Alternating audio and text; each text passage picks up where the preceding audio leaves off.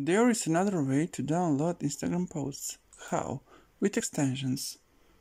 Write this: IG downloader extension. Click on the first link, and this is that extension. Also, you can go to Chrome Web Store and then search for IG downloader. This is that icon with a cloud and arrow placed in orange circle and one square. Add it,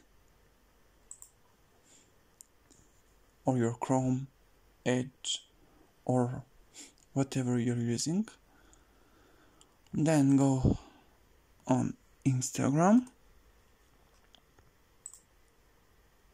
and when you open one post or click on one post, you can see arrow.